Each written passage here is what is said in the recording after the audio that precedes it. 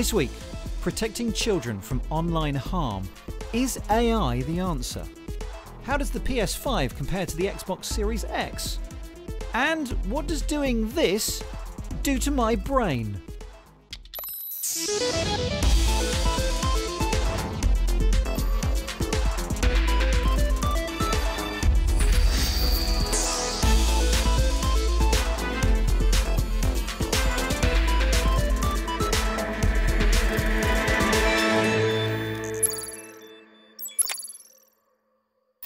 Hey, welcome to Click. Hope you're doing okay.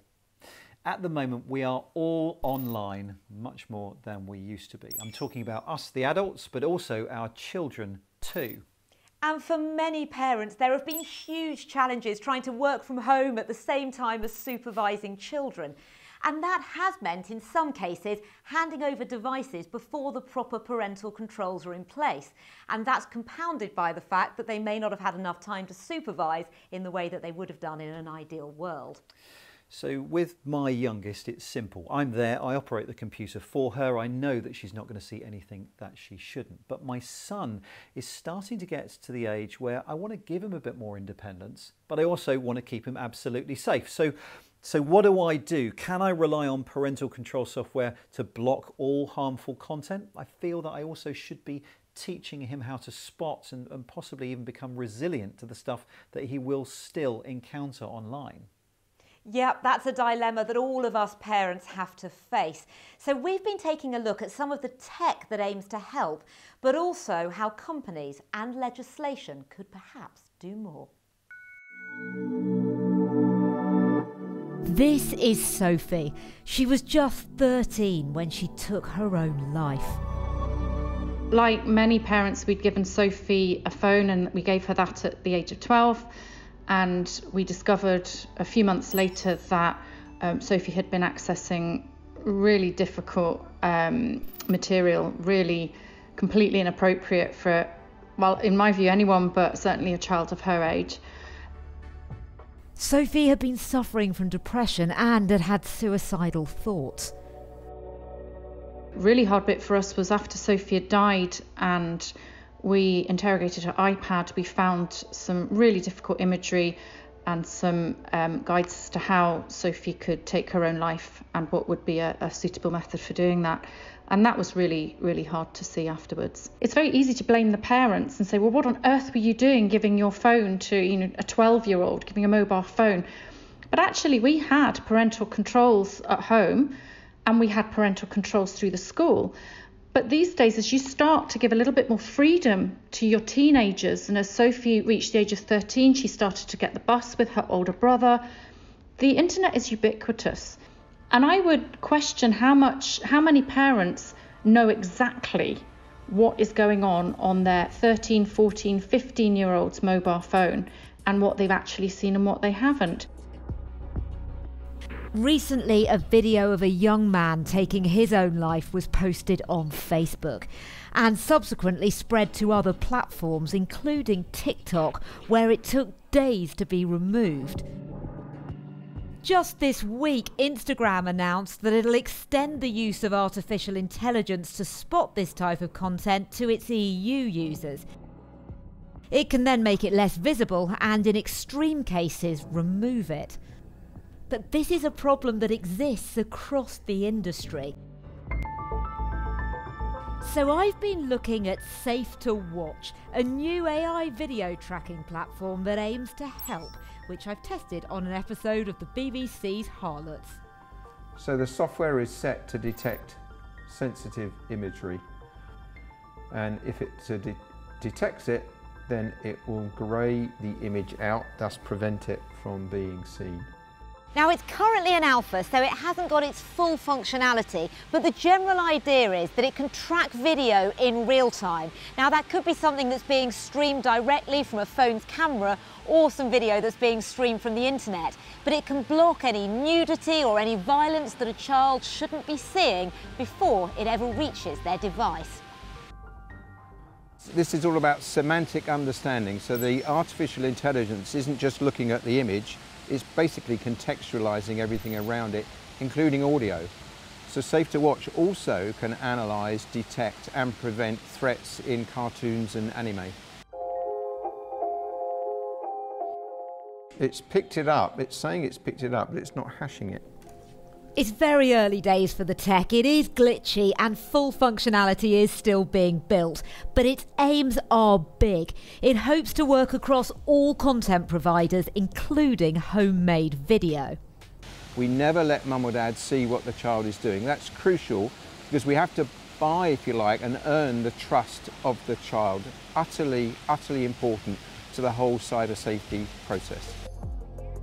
Whilst the video tool is still being worked on, the company's AI-powered monitoring keyboard has been available since last year.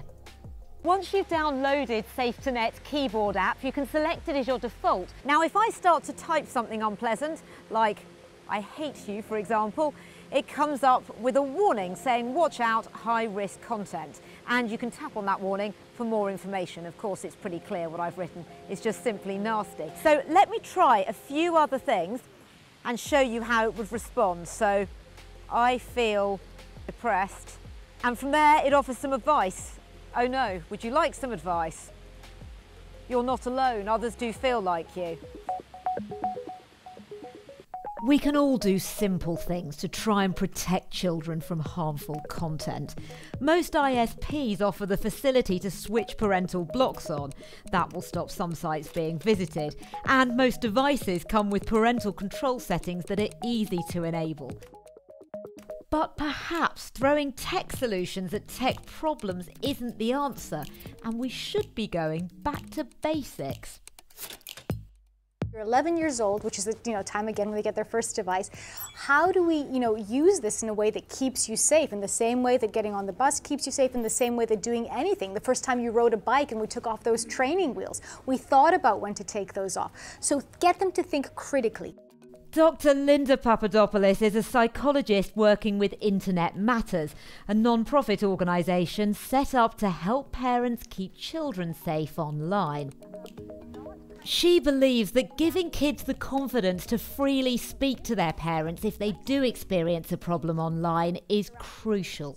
First thing is, what does it mean? What does inappropriate mean? Secondly, even if you don't, know if it's inappropriate, if it makes you feel uncomfortable, come to me. And thirdly, take a pause before you react.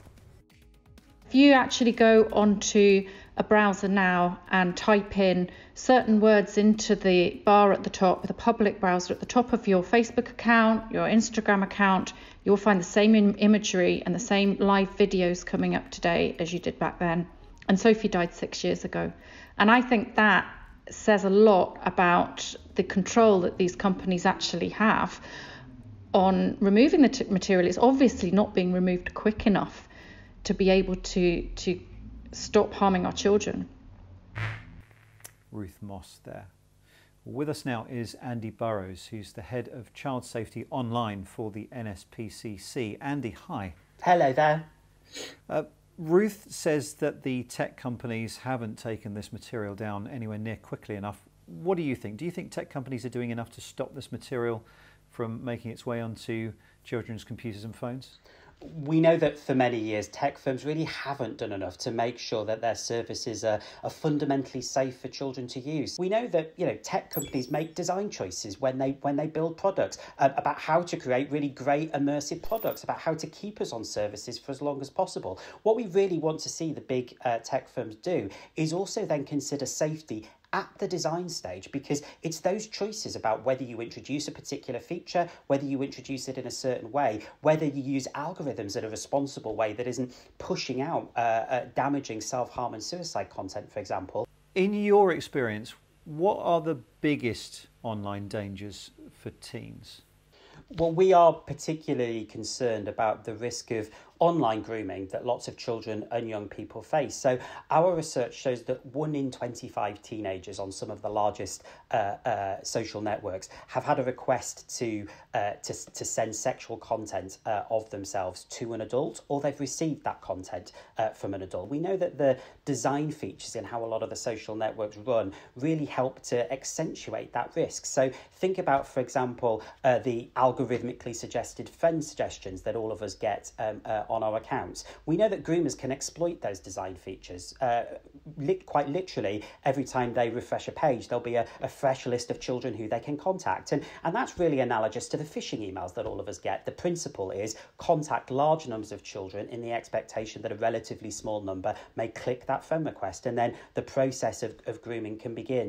And it is difficult for the parents. Do you think the parents are getting enough of an education about how to deal with this? It is really hard for parents, and when you think about how quickly new apps and sites and games come from nowhere and then become ubiquitous, it can be really hard for parents to keep up. Children, unfortunately, will be exposed to harmful and inappropriate content and potentially to harmful behaviour from others online. And if that happens, the most important thing to do is to sit and work through that with your child. To take away devices would not only be an overreaction, but it doesn't then help to make sure that your child is safer in future. Andy Burrows, thanks so much for your time.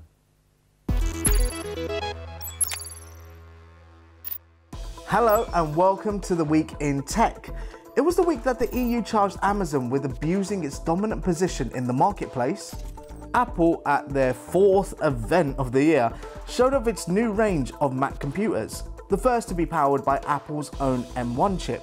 US retailer Walmart has decided to do away with its robot staff and replace them with actual people. Hooray! The roving robots had been keeping track of its stock in over 500 shops for the past 3 years. Virgin Hyperloop tested its first ever journey with passengers. The concept involves pods fitted within vacuum tubes, which, it's hoped, will transport people at very high speeds. The journey took 15 seconds, reaching over 100 miles an hour. Best not to get too excited though. The trial involved 2 company employees who travelled only 500 meters. And to end with, engineers at Disney Research have designed this robot, which can mimic human eye contact. The bot can turn to face people as they approach, and rather than staring into the depths of your soul, its eyes flit about in a more human way. Much less creepy. All it needs now is some skin and some hair.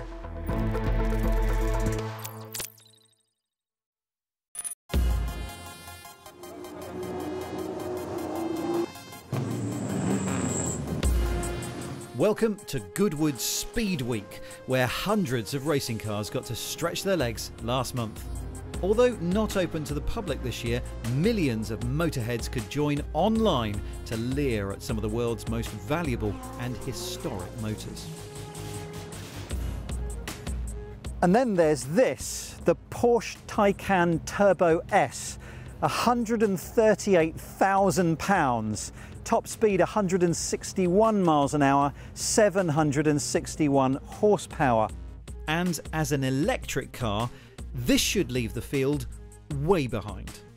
Now, of course, they're not going to let me drive this around the track on my own. Oh, apparently they're going to let me drive this around the track on my own.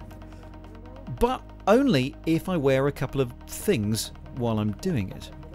My brainwaves were to be recorded using this headset and my stress levels recorded using this smartwatch. The idea behind both of these studies is to look at how our bodies behave during stressful tasks and then understand how best to mentally prepare for them. So, let's give me some stress. What I've got to do now is work out how to drive this thing. Here we go then. Oh my life, that's fast. Oh my gosh, I'm taking off again. That's way too far. You can't corner this fast, can you? I can. Okay, so what is all this excitement doing to my brainwaves? Well, after the race, I hooked up with Dr. Tony Steffert to look at my brain's beta waves, the main indicator of how my brain is coping with learning a new task. What might you expect the brainwaves of an amateur racing driver, or let's say a complete novice like me, to look like? Yeah, I would expect the novice driver to have more beta, more going on, and less able to focus on the narrow task of doing the driving.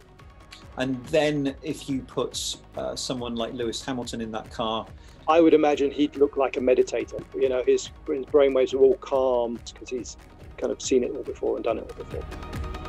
I, however, hadn't, which is why on the complicated parts of the track, my beta waves went through the roof.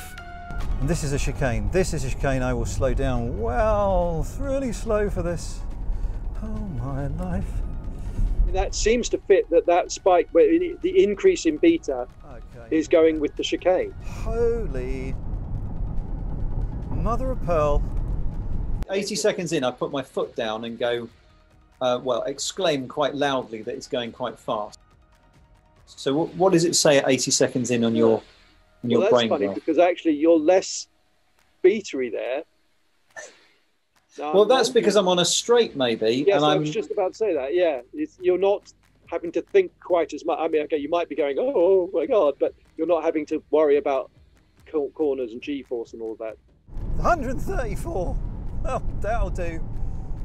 Okay, that's my brain done. Let's see if my stress levels from the smartwatch are telling us anything different. So we're in the second lap here, and at least according to the data, you seem to be chilling out a little bit and getting used to the vehicle. Your stress levels have been slowly declining through the first lap. Yeah. And then it gets really interesting. We can see a big spike coming, and it all seems to be around this moment as you enter the Levant corner. And it's great because you're really pushing the car as fast as you can manage, and you're not sure if you're going to lose the back end. Yeah, you're absolutely correct.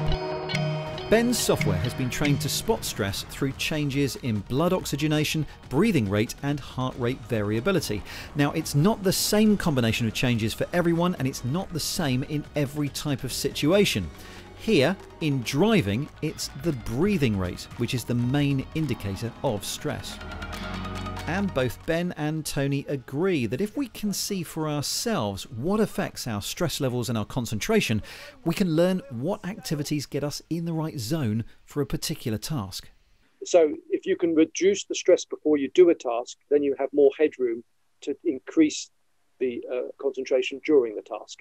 If you're just on all the time, you're consuming too much energy. You won't have as many reserves when you really need them. And just when I thought the worst bit was over, something unexpected in the data. And then what's really quite amusing is your stress levels are actually going to go back pretty much to the sort of high points, and it's actually all as you're coming off the track. It's not in the moment where you're kind of throwing the car around. It's when you turn on the indicators and try and figure out how to get back into the paddock, and then everyone's shouting at you, giving you directions. So I'm more at peace when I'm hammering around the track at 100 odd miles an hour than I am trying to follow instructions about where to park. And that's it. Maybe you're more of a professional than you realise. Don't tell me that. Don't tell me that. I'll be insufferable. That was incredible. This thing flies. I wish I hadn't had such a heavy lunch.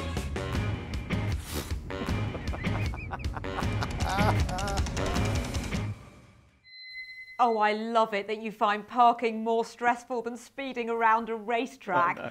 But I also thought that it was really interesting that we need stress. Those ups and downs are actually good for us. Yeah, absolutely. And interestingly, Dr. Steffert said that before a task where you're going to need lots of brain power, it's good to give your brain some downtime. Otherwise, you won't have the extra capacity you need to get through the task.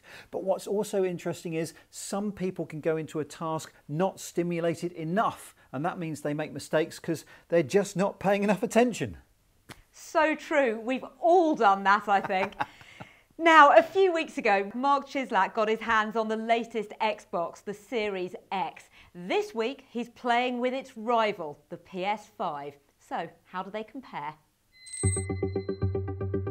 There's no denying, the new PlayStation is weird looking. Forget what the PS5 looks like just for a moment. We'll come back to that in a minute. Take a look at the games.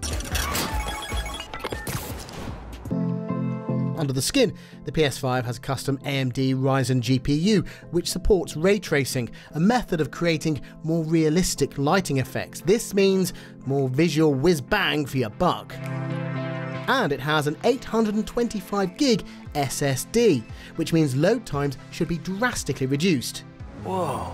It comes in two flavours, the full-fat, full-price version, which features an Ultra HD Blu-ray drive, and a cheaper digital-only version, which lacks the optical drive.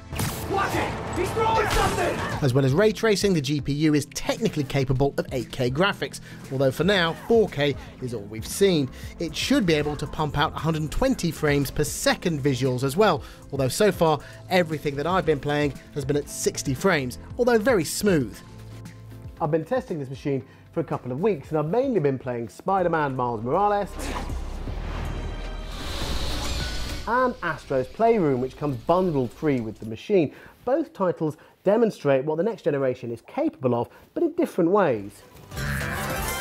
Spider-Man is simply gorgeous to look at, and the way in which Spidey traverses the Big Apple, web swinging, wall crawling, running and leaping from building to building, as well as taking out bad guys with his trademark athleticism, spider sense and web slingers, are all great calling cards for Sony's new machine. Astro's Playroom casts the player as a cute little robot who embarks on a series of adventures inside the console. While some of these experiences are no doubt influenced by any number of platformers and adventure games, they do serve to showcase the PS5's new DualSense controller. So here I have to use my little robot to pull out this cable, and I can feel the feedback and the elasticity of the cable through the controller. It feels weird to be impressed by that, but I really am. Something I'm less impressed with is the PlayStation 5's physical box. The PS5 has variously been described as looking like a router or an air conditioning unit, which is fair enough because it's one weird looking console, but I think all of its strange styling quirks are to try and mask its massive bulk. This is a big console. It's so big that it has its own postcode. In fact, I think it's so big it's probably visible from the International Space Station. Houston, I can confirm. I can see the PlayStation 5 from space. Over. Of course, the biggest challenge the PS5 will face is not from its own massive dimensions, but from the Xbox Series X. Like the PS5, the Series X has better graphics and a super fast SSD, which drastically reduces loading times. It also comes in two versions, the Series X and the less powerful, cheaper Series S. One feature that sets it apart is the brilliant Quick Resume, which lets you switch between games in seconds, picking up where you left off. And perhaps the ace up Microsoft's sleeve for the Xbox is Game Pass, a Netflix-style subscription service which gives players access to hundreds of titles for a monthly price. We think Xbox Game Pass is a critically important part of our platform. We are trying to make gaming more seamless, easier to try new games, easier to experiment with new games. It's really just offering a ton of choice to players right now. So, which of the two new next-gen machines to choose from? Well, they are actually pretty different. The PS5 at the moment feels like the most next-gen of the two. That's because the games that are available for it at the moment really do show off what this machine can do. The Xbox Series X, on the other hand, is the more powerful of the two machines here, and Game Pass really does open up a whole world of video games to people that don't want to spend as much money per month on titles. This is an evolution rather than a revolution, but on this evidence, it's off to a strong start. That was Mark, and that's it for this week. But just before we go, a word on something big that we're doing next week.